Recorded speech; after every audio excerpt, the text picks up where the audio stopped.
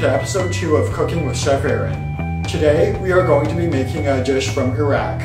Now Iraq, in my opinion, is a very nice country. It is located in the Middle East, and it borders Syria to the east and Iran to the west. And the recipe we're going to be making today is Iraqi meat stuffed mashed potatoes. And here are all the ingredients right here. Now these ingredients are for the filling, and here we have 2.5 pounds of ground beef, 1 tablespoon of vegetable oil, some nice chopped onion, we have some salt, we have some allspice, and we have some parsley. Now that is for the filling. And now here, these are the ingredients that we have for our potatoes. So we have 4 tablespoons of milk, tablespoon of flour, and we have 1.5 teaspoons of salt, and we have some potatoes that were boiled and peeled beforehand. And this is a masher we are going to use to mash the potatoes. And we are going to get started right now. Okay, so now we are going to put in the ingredients for our potatoes. As you can see, I've already mashed them. Don't they look nice? So we're going to begin by putting in 4 tablespoons of milk. That looks great. 1.5 teaspoons of our salt.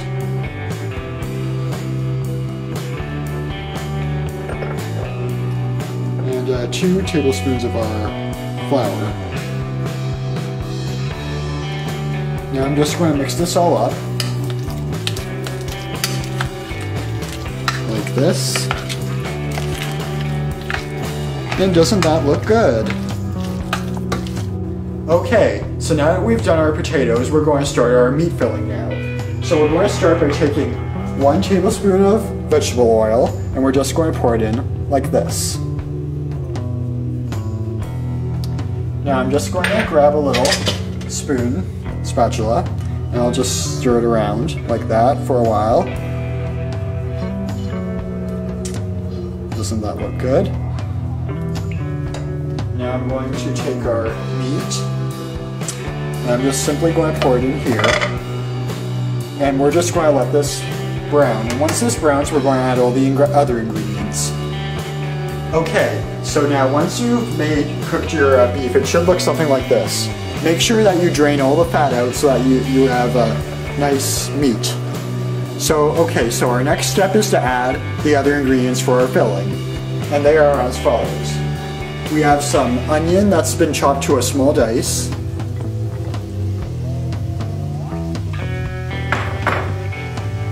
And we have 1.5 teaspoons of salt.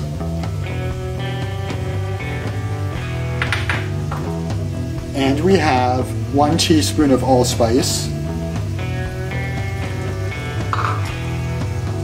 And we have 1 cup of chopped parsley. Doesn't that look like a great mixture? Now I'm going to take my spatula, and I'm just going to mix this all around. And soon we'll be ready to put this inside of our potatoes. Okay, so now it's time to make our filling and put it into our potatoes.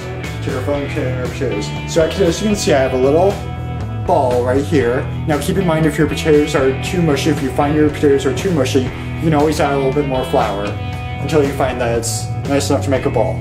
So what I'm going to do now is I'm going to take like a spoon of our meat filling, pour it onto here, like this. I'm just going to take some more potato and kind of stick it all on here. Gotta mush it all together, like this.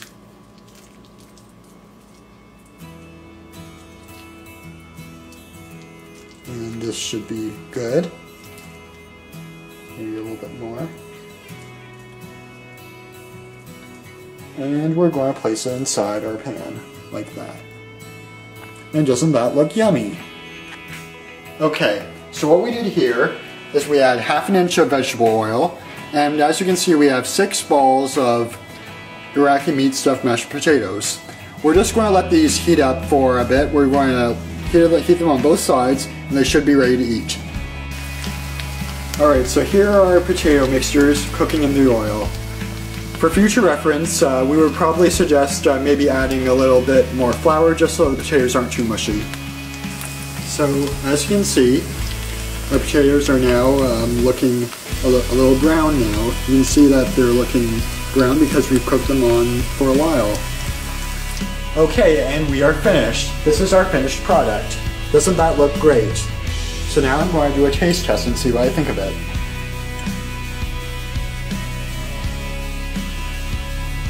Okay, as you can see here, this looks good. Let's try it.